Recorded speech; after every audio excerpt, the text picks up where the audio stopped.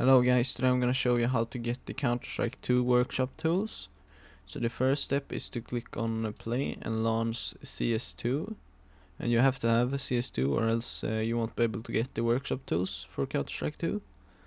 So just launch the game. So when you've launched the game, just go to the settings up in the left corners. Then click on the game tab. And down here you will find install Counter-Strike workshop tools, and make sure to have this on yes. And now you can go and turn off the game again. And when you do that, you will see that it should update or transferring like this. And when you press play again, you will get the option to launch the Counter-Strike 2 workshop tools. And that's how you get the workshop tools for Counter-Strike 2. Bye.